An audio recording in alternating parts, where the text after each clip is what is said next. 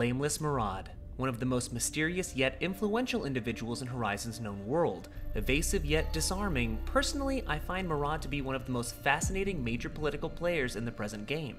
Though clues concerning anything about his past are frankly almost non-existent, we will delve into what we know of the Karja culture at large, as well as dialogue from the man himself to hopefully create the most sound hypothesis we can concerning the Blameless One.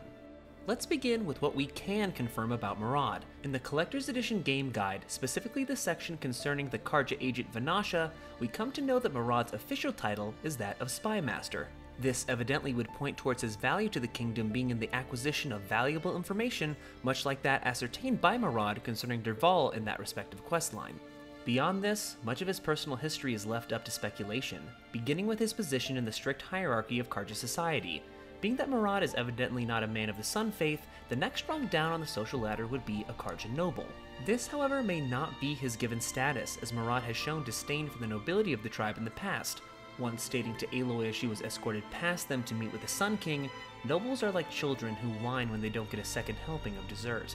If Marad isn't a Karja noble, and with no evidence pointing towards a military background, this would most likely originally place him in the realm of artisans, traders, and merchants.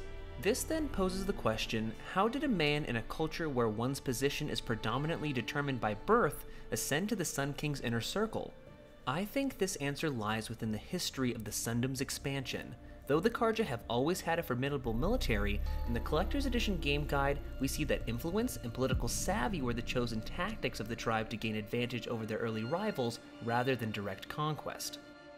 Where they saw poverty among the other tribes, they introduced trade, generating gratitude and fostering dependence. Where they saw chaos, they created order in the form of puppet rulers or Karja advisors. Where they saw disunion, they sowed rivalries, keeping potentially unifying clans or warlords at each other's throats.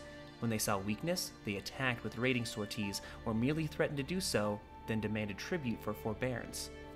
Judging by Marad's propensity for political manipulation and subterfuge akin to his schemes of defection by the Dowager Queen Nasadi and her son Itamen from the Shadow Karja, it seems more than possible that he may have once been one of these Karja advisors, working to further the Sundom's agenda while keeping potential threats in check, evidently a storied practice of the tribe.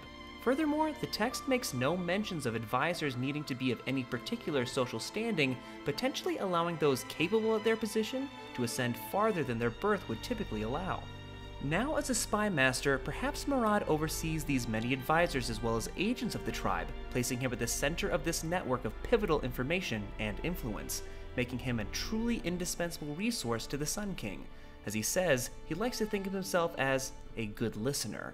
This past may also explain his title, an inquiry of Aloy he answers in a typically cryptic fashion. As an advisor, he may have manipulated many into carrying out various deeds while he himself never became directly involved, making him blameless in the eyes of those less informed, and at the very least not accountable to those more savvy of his methods. Though little more concerning Marad can be confirmed or even elaborated on, one thing is certain. Those truly skilled at manipulation will make it appear as if they never had any influence at all, a skill Vanasha has apparently come to know well, and one that she came to know through her master.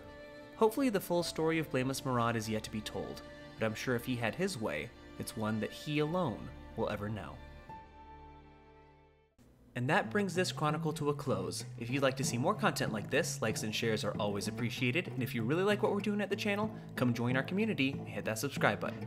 Also consider supporting the channel on Patreon to help us create new series and to create more quality content just like this. Check out the link in the description. And if you have an interesting question or great idea for our next episode, let us know in the comments down below. And until next time, thanks for watching and keep questing.